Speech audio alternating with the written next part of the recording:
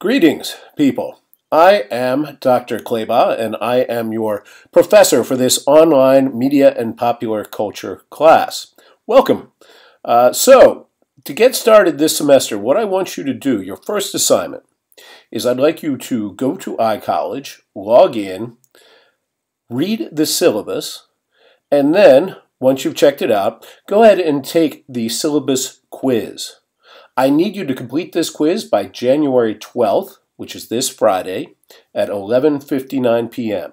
If you don't complete the quiz by Friday at 11:59 p.m., you'll get dropped from the course for non-attendance, and nobody wants that.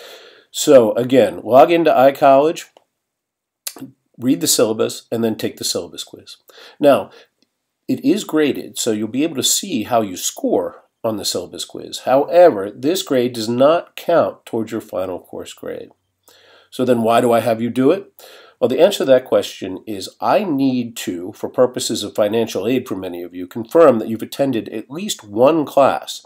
And so in order to do this, I'm going to ask you to take this quiz. You take the quiz, that means you've attended at least one class, and I can confirm this with the university. So again, please go ahead and make sure you complete that quiz by Friday, January 12th at 11:59 p.m. So this is your first assignment. That's what I need you to do this week. So please look around once you've completed the syllabus quiz and take a look at the readings at some of the future assignments. And I will be following up on this video with a new video every week dealing with the weekly readings.